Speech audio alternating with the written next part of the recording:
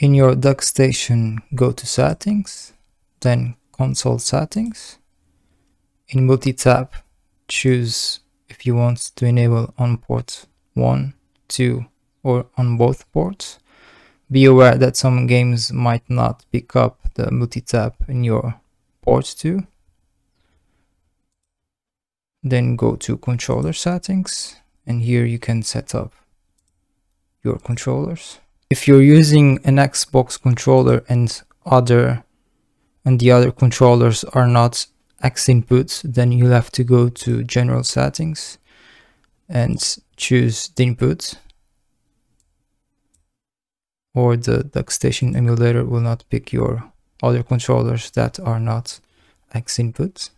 Also, if nothing is showing up in your controller, just go to the controller type and pick what type of controller you want, and then you can bind the keys. Then load up your favorite multiplayer game and have fun.